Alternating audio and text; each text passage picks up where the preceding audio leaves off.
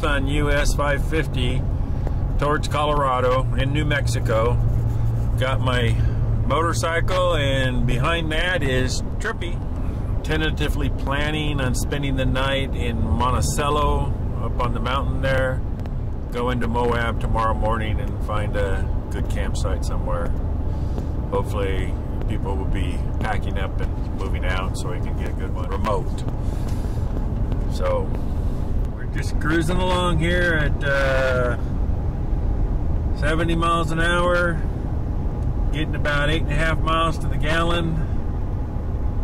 No issues, no donuts.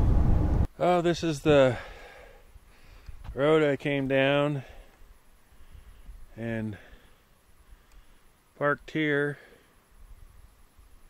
It's a little bit rocky.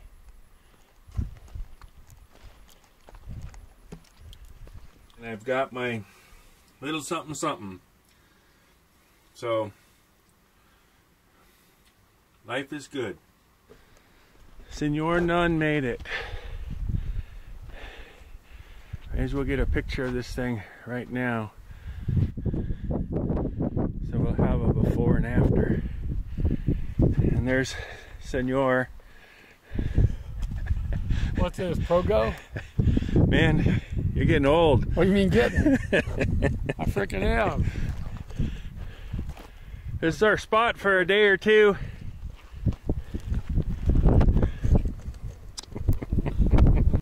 Say something. Thank you very much. Pleasure to be here. I would like to thank all my fans. Both of them.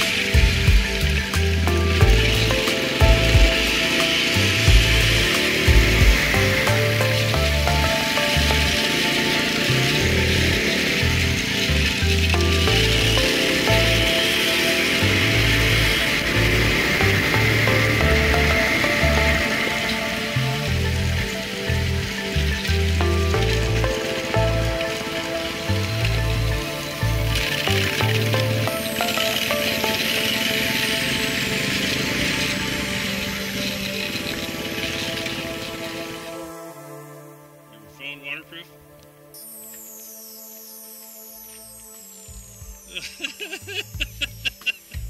long way down. You know, at least none of us have had to pick up our bike yet. I was close.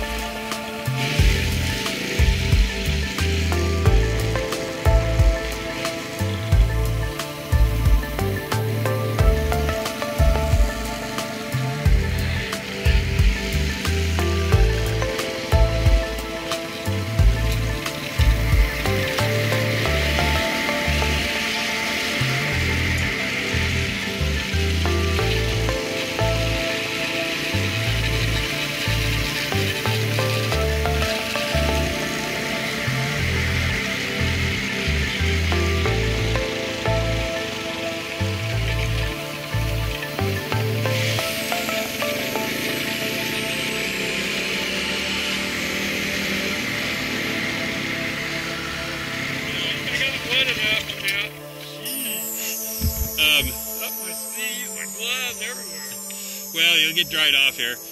Paul and I stopped here waiting for Mikey and stuff, you know, and we were just sitting there shooting and having much fun we had coming down that, splashing each other. And this big group of Harley Davidsons went by. And I said, you know, they're missing all the cool stuff. Oh, yeah.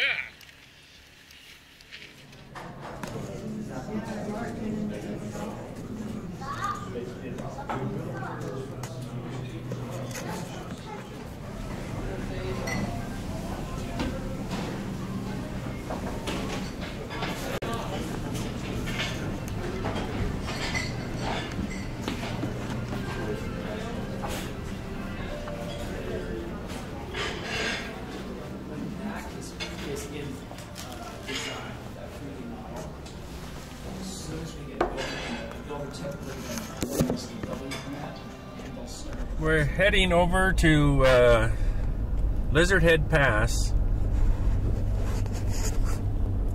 We finished riding what we were going to ride there in Moab, and we're heading towards Natarita and Norwood in Colorado right now. If we can find a camp spot on top of Lizard Head Pass, we're going to do that, and then we will be riding tomorrow. We'll try to ride over to Silverton, and maybe if the pickle barrel's open, we'll have lunch. If not, I guess we'll have to grab a sandwich or something. But yeah, it's been beautiful, beautiful weather, beautiful drive. We got both bikes on Kevin's truck, so I don't have to unhitch to get my bike out. We can just camp. Tomorrow is going to be a nice big ride day in Colorado. Well, stuck in road construction just outside of Tenere. Filled up with gas.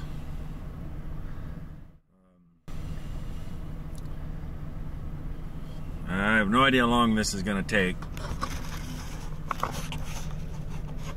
Kevin's right there behind me. That's where we're going.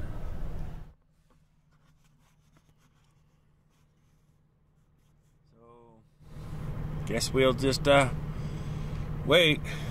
If they don't get moving soon, we're just going to have to wait some more. Outside of Rico, along the river, Dolores River,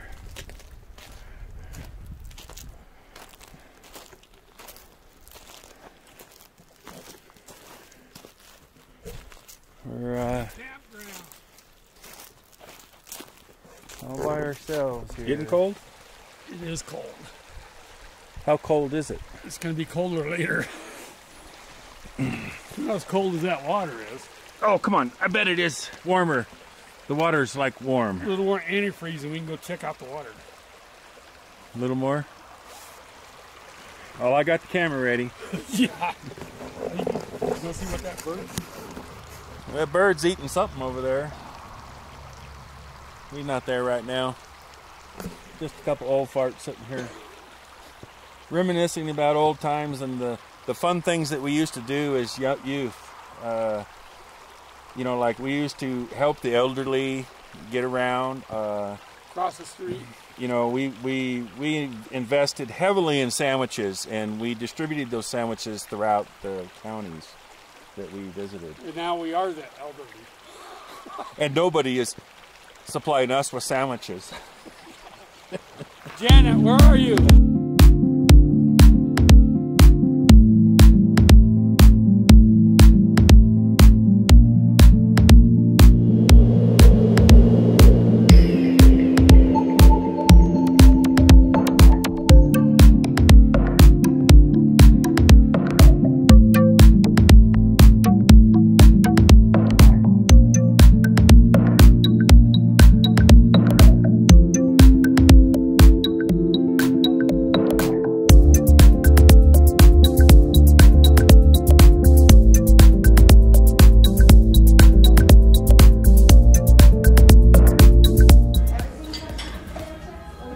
What you doing, Kevin?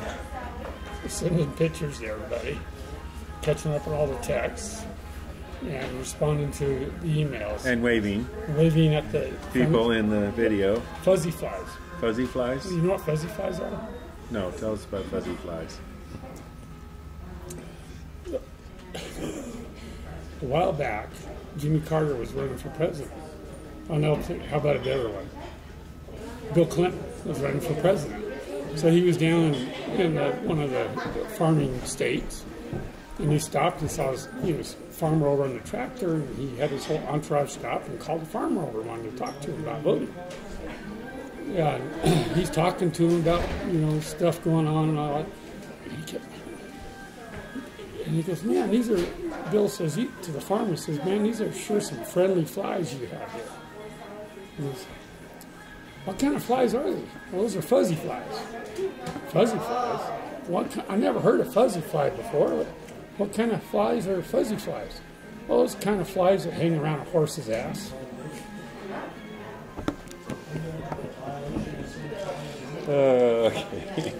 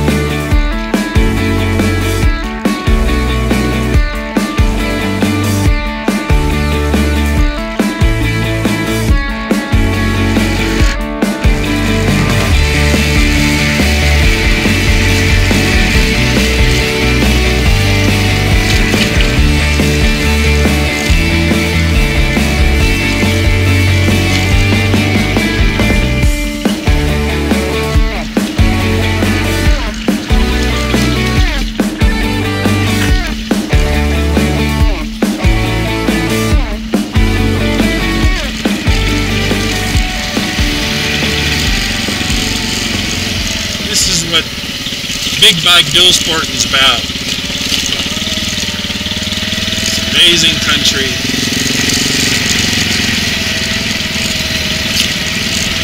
These bikes just eat this stuff up.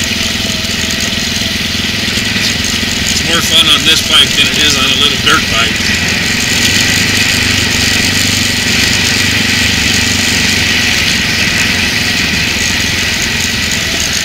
So they make that transformer motorcycle that you can push a button and it goes from trials bike to dirt bike to dual sport to extreme adventure bike.